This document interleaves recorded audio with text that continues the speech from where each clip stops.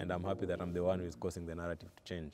And I hope once I'm done with the sport that this will continue a long way to actually make Kenya a sprinting nation. I'm changing the perception that Kenyans can't sprint. So Kenya's Ferdinand Omanyala has been making tons of headlines over the past 2 years. With a 100-meter personal best of 9.77 seconds, he is the African record holder and one of the fastest sprinters in history. But his country of Kenya is known more for its dominance in the distances than in the sprints. Names like Eliud Kipchoge and Kipyegon, names that we all know, among others, have been leading the way in terms of global track and field dominance for the country. But Omanyala's rise has really sparked a surge of enthusiasm in young Kenyan sprinters who see him as a leader of the next generation. Omanyala first came into the spotlight when he broke the Kenyan 100-meter national record, running 10.01 seconds at Nigeria's MOC Invitational in March of 2021. He then went on a spree of fast times, running 10.05, 10.06, and finally 10.02 seconds to win the Kenyan Olympic trials. Now, these times weren't putting him in the global conversation as a medal threat, considering the top guys in the world at the time were running 9.8 or better leading into the Olympic Games. And at those Tokyo Olympic Games, Omanyala only made it into the semifinals, though he did run a new national record of 10 seconds flat. What was more notable was his post-Olympic season. At a meet in Austria, Omanyala ran 9.96 and 9.86 seconds in the 100-meter dash. Not only a Kenyan national record, but also one of the fastest times in the world that year. Even more impressive was a month later, he ran 9.77 seconds at the Kipyegon Classic right at home in Kenya. Though he finished second place to Trayvon Bromell of the United States, Omanyala had just broken the African record and suddenly found himself becoming the 8th fastest man in history.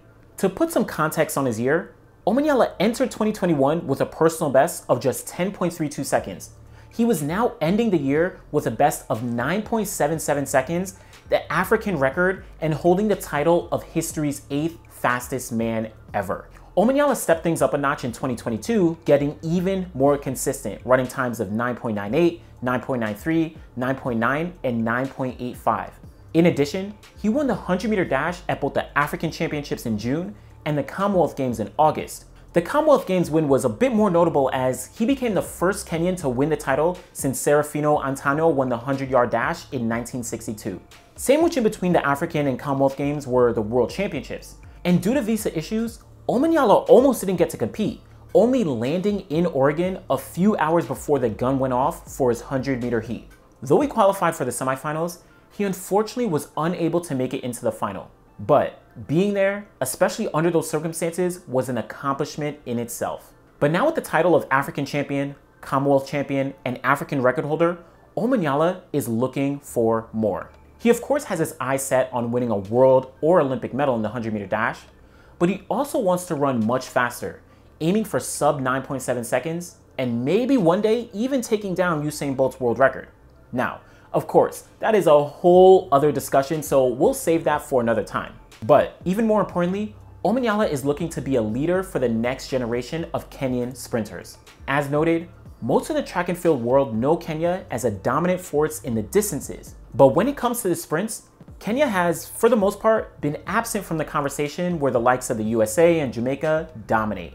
But it wasn't too long ago, specifically in the 1990s, when Kenya was actually winning medals in the sprints. I'm thinking about Samson Couture in the 400. With Omanyala rising as one of the top sprinters in the world, a new generation of Kenyan athletes will look to emulate his success and potentially compete with some of the other rising talent across Africa and the world. So let me know what you think of Omanyala in the 100-meter dash. What do you think of the rise that he's had over the past 2 years?